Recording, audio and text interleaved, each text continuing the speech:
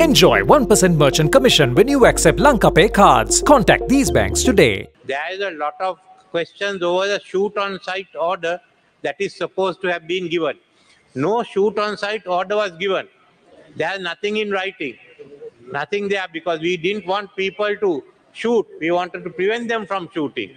Maybe some of the MPs' houses got damaged and destroyed, but there were no orders to shoot. There were no orders to shoot on site because many agencies outside are asking, why did you give this order? There were no orders given to shoot on site. Like in any other normal circumstances, the police have to use their discretion.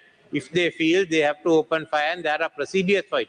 But other than the normal, there was no special order given to shoot on site.